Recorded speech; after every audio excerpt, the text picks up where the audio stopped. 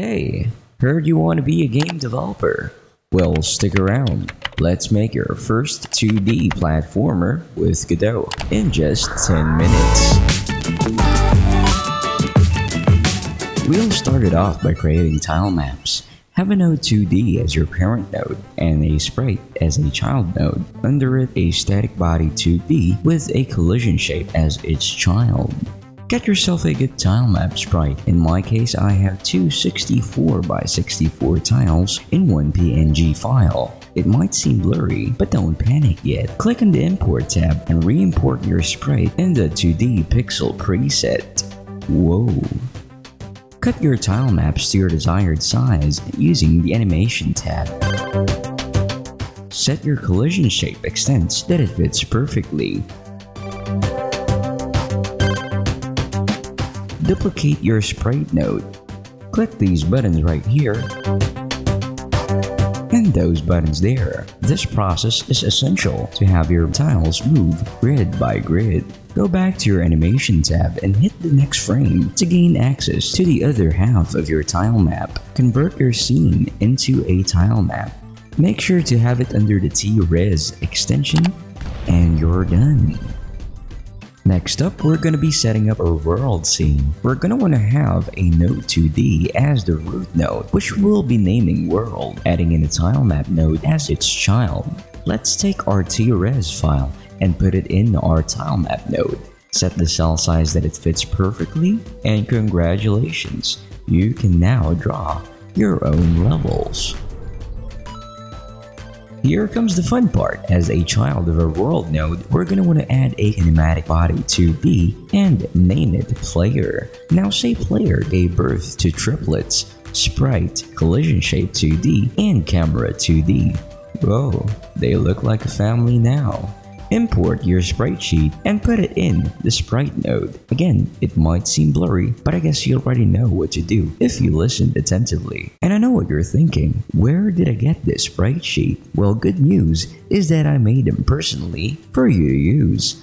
This guy is completely free to download in itch.io. Use him on any of your projects as much as you like, and by donating a minimum amount of $3, you'd get these two fully animated enemy characters along with him and help me pay my bills. Check out the link in the description.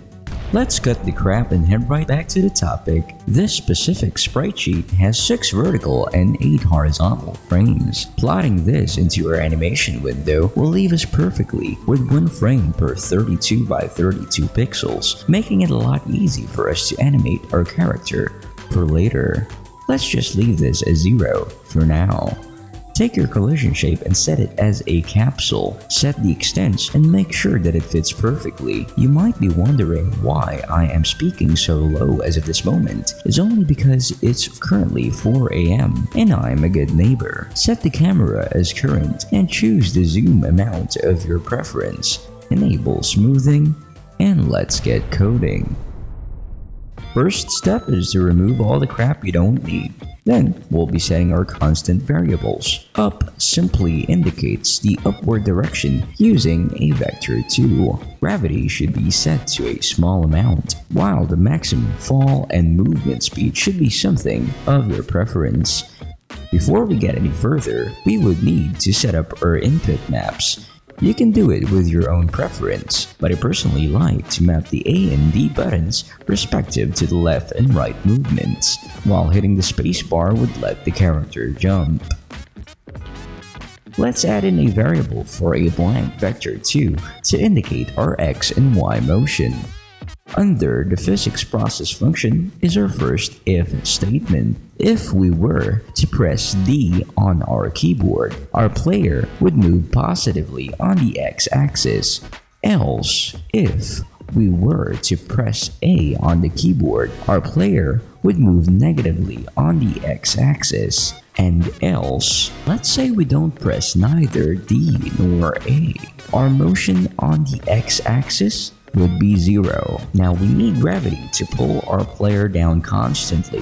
For our Y motion, we're gonna add 20 plus 20 for every tick of the delta time, or in layman's term, our game engine's milliseconds. As of this moment, our player's falling speed would be endlessly exhilarating by 20 for every millisecond, which is why we have our maximum fall speed variable. If our motion on the Y-axis goes beyond the maximum fall speed, it would remain as the value of our maximum fall speed, and we're just about done.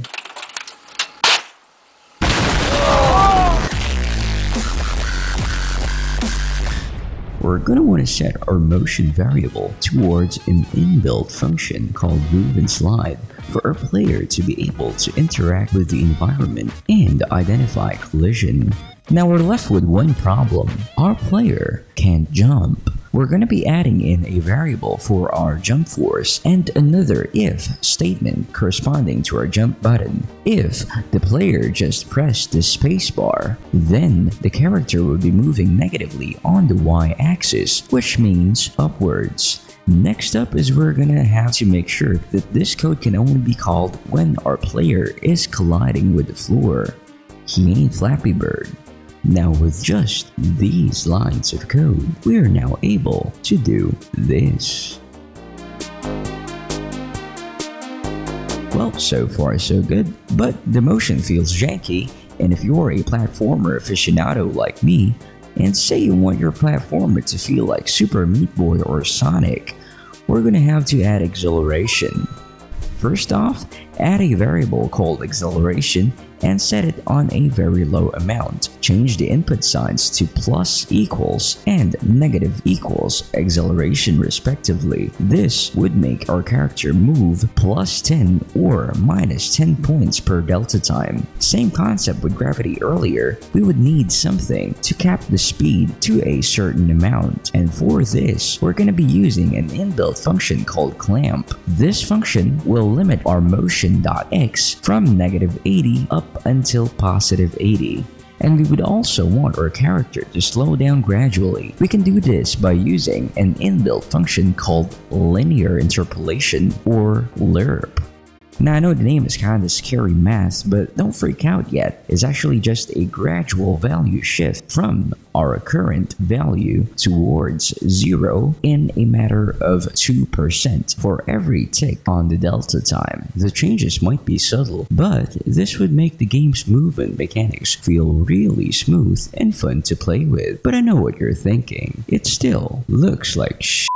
And that's because we don't have animations yet. We're gonna wanna need an animation player node and have it as a child of our kinematic body. And let's make our first animation. We're gonna wanna start with the idle animation. Click on your sprite node, and on your animation panel in the inspector, you may notice that there is a new button, a key. Click on this button and you may notice that there is a keyframe added in our animation tab. Click on it again and a second keyframe would be added. We're gonna want to do this process again until we reach the end of our idle animation. Set the timer to match the end of the animation sequence and enable looping.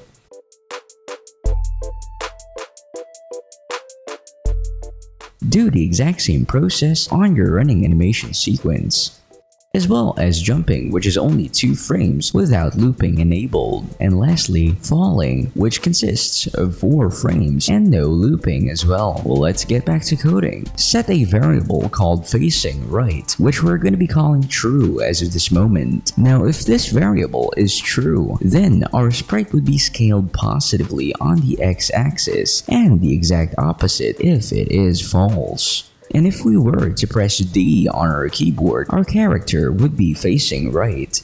Else, if we were to press A, our character, of course, would not be facing right. We would also need to play their assigned animation depending on whatever the action would be. Yeah, boy. Lastly, we'll be making another set of if statements to identify whether a player is going up or down and assign the appropriate animations. And of course, these codes should only work whenever our player is in mid-air.